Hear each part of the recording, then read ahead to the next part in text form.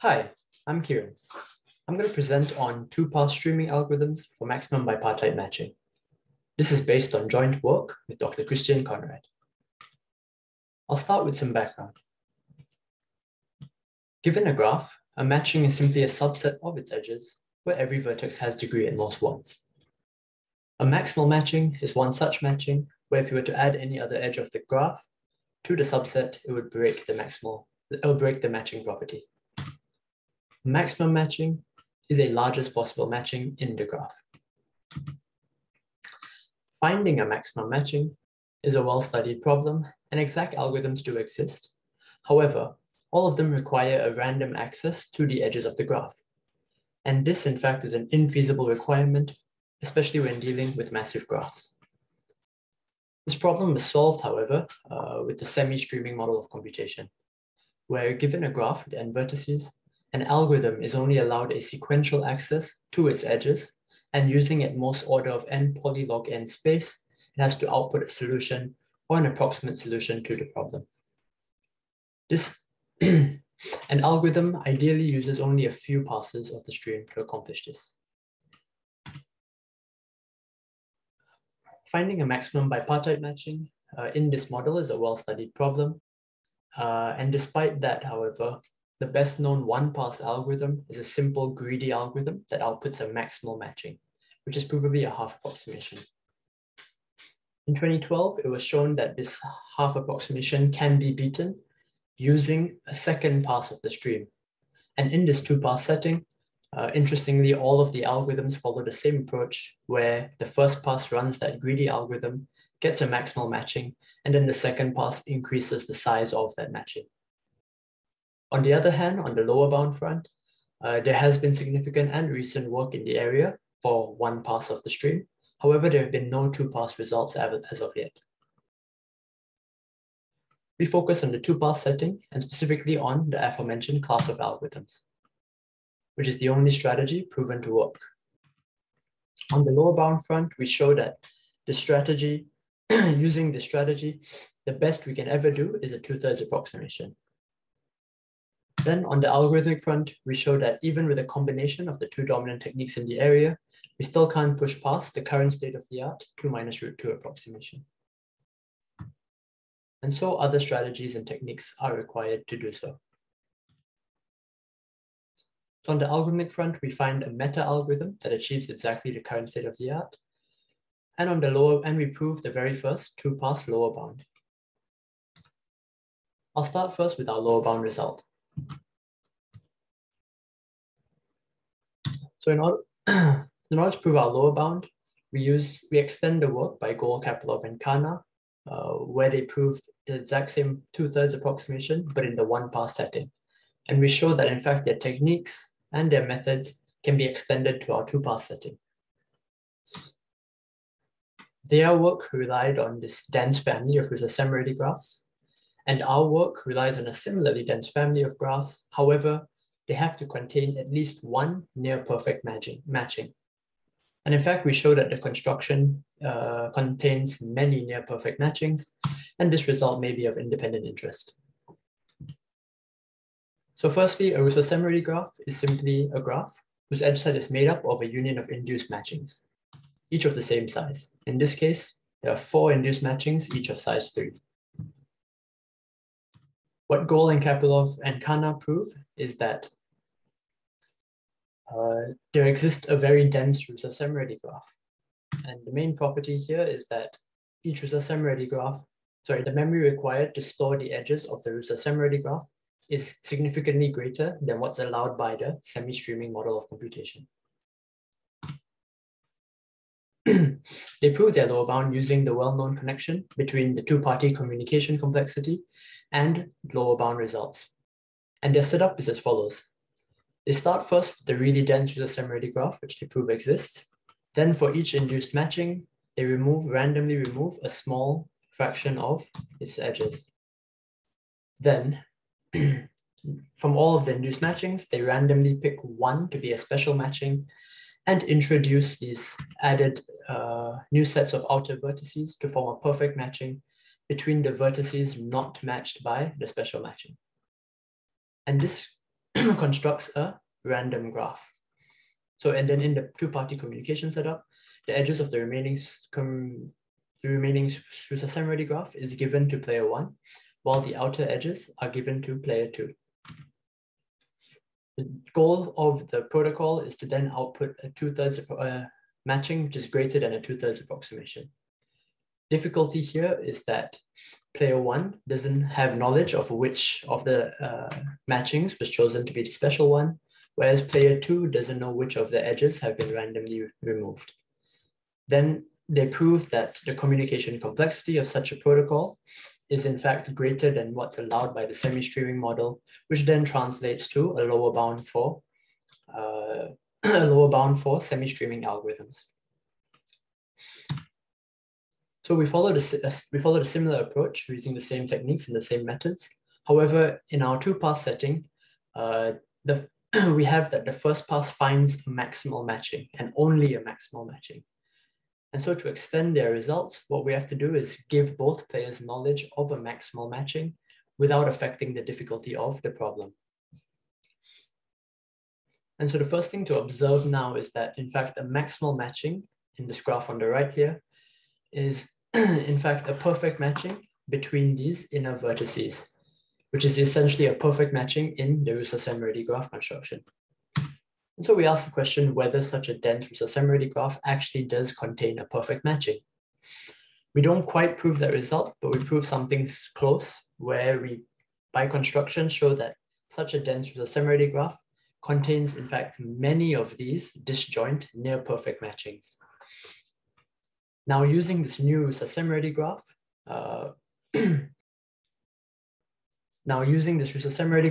that we've just constructed, we can recreate the exact same setup as Gold-Kapilov and Kana. However, now we know that there is definitely a near maximal matching in this graph. And so to make this matching, in fact, maximal, what we do is we add these extra edges to make it, appropriately, and then prove that even with the addition of these edges, it doesn't affect the difficulty of the problem, thus extending the one-pass result to this two-pass setting and proving our result. Now, moving on to the algorithmic front. So what we do is we combine the two dominant techniques in the area, and we find this novel meta-algorithm that achieves exactly the current state of the art. And we show that the analysis is in fact tight by constructing a family of hard instance graphs. So our algorithm falls into this class of algorithms where we first find the maximal matching and then increase the size of that matching in the second pass. And the way we do that is by finding augmenting paths. So given a maximal matching or a matching in general, an augmenting path is simply one which starts with an unmatched vertex and then alternates between edges outside of the matching and inside of the matching, finally ending with an unmatched vertex. Then we can increase the size of the matching by simply deleting the edges of the previous matching. And now the goal of our algorithm is to try find as many of these disjoint augmenting paths as possible, since each one would increase the size of the matching by 1. And we do this by combining the two dominant techniques in the area, namely subsampling with probability P and running this greedy D algorithm. This is an extended greedy algorithm which computes instead a degree D bounded semi-incomplete matching. And what that is a matching which allows for degree 1 on one side of the bipartition as normal, but allows up to degree D on the other one. And so we combine these two techniques with the following algorithm on the right here. This algorithm, however, is best explained by giving a hard instance graph example, as seen on the right, and a stream of its edges in adversarial order. And so the goal is to output to find the maximum matching of this graph, which we denote here by M star. And so our algorithm starts as follows. In the first pass, we just run a simple greedy algorithm to output a maximal matching. And basically what that is when an edge arrives, as long as it doesn't break the matching property, it's added to the memory. However, if it would break the property, then it's just simply ignored. And by the end of the stream, we get, in fact, the maximal matching, which in this case is exactly a half approximation. Now, the goal of the second pass is to find as many disjoint augmenting paths as possible. And we do that by finding these left and right wings for each. Ideally, we want to find left and right wings for each edge of the maximal matching. And if we do that for every one of them, we'll get something like this. And if you see here, this can be seen as finding a maximum matching in this left subgraph and independently finding a one in the right subgraph as well. And so the question is, how can we find these?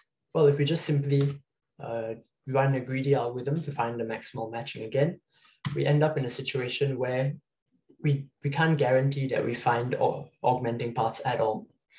And so we use a combination of the two dominant techniques to do so. And so the first thing we do is we subsample the maximal matching with probability P.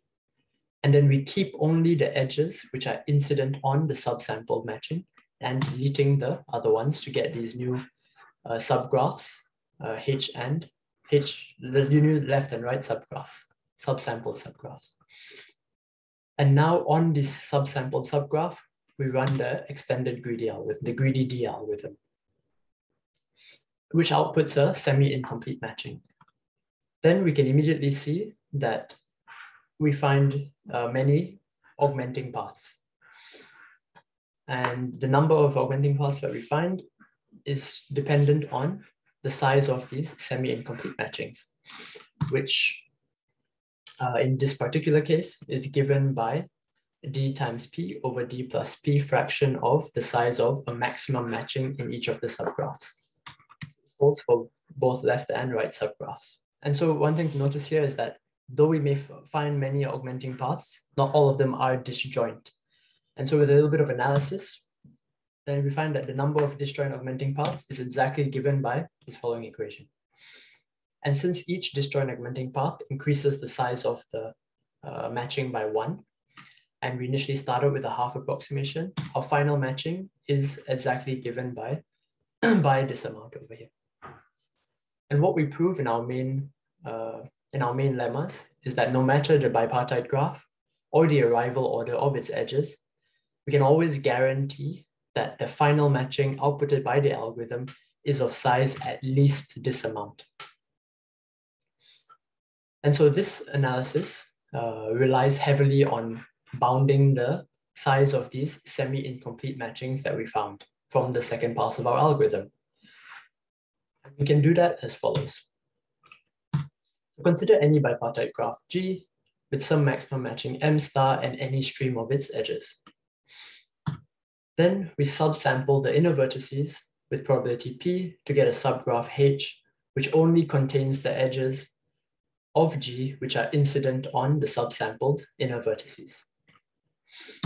And then we run our greedy D algorithm on this subsampled subgraph to get our final semi-incomplete matching M. So one thing to notice is that this setup simulates exactly what happens in the left and the right subgraphs. And so bounding the size of the semi-incomplete matching here translates directly to our algorithm as well. And so the proof is as follows. We start first by defining M star B prime to be the edges of the maximum matching which are incident to the subsampled inner vertices. Then our goal is to see for every edge that is added by the greedy D algorithm, how many edges in this set, M star B prime, are blocked. In order to intuitively see this, we have to first assume that we don't know which of these inner vertices were subsampled. Now, as the algorithm adds an edge to the memory of the graph, we know that firstly, this edge that's added has to be part of subgraph H, and so the inner vertex must have been subsampled. Then in the worst case, this is incident to an edge of the maximum matching, and so that edge belongs to M star B prime, and one of these are blocked. The corresponding outer vertex is not as straightforward because its inner vertex We don't know whether its inner vertex has been subsampled or not. And so we're in one of two cases. Either it was subsampled, and now we end up blocking a 1/d fraction of this m star b edge, m star b prime edge, or it wasn't subsampled and we don't block any of it at all. So with an expectation, what we end up is, in expectation, we end up blocking a p/d fraction of this edge. And so in general, for every edge that's blocked, for every edge that's added by our greedy D algorithm, at most 1 plus p/d fraction of the m star b prime edges are blocked. And so with a little bit of rearranging, we can show that we can get back exactly our bound that was needed. And in our paper, we formalize this using Wald's equation. So with that, we prove that the final matching returned is always at least a half plus p/d plus p minus p/2d approximation of the maximum matching. So for different settings of D and P, we end up with different algorithms, each of which have their own approximation factors. When D is equal to 1, the best we can do is a 2 minus root 2 approximation. And similarly for D is equal to 2. However, for D is equal to 3, we fall short of this barrier. And for D is equal to 4 and 5, and so on, we progressively get a worse and worse approximation factor. This then proves that even with a combination of the two dominant techniques, we still can't push past the current state of the art 2 minus root 2 approximation. I'll conclude with a bit of discussion. So our two-pass algorithm combines the two dominant techniques in the area to get a meta-algorithm that achieves the current state of the art. For appropriate settings of D and P, we can actually get back Konrad's 2018 algorithm, which is the current state of the art, and Esfandiari's 2016 algorithm. Then we also prove that our analysis is in fact tight. And finally, with our lower bound result, we reduce the gap of possibility for this specific class of algorithms. So we ask the following questions. Can we extend other one-pass lower bounds to this two-pass setting? Is there a way to find an improved algorithm that does more than just computing a maximal matching in the first pass? And the age-old question, can we beat a half approximation using just one pass of the stream? Thank you.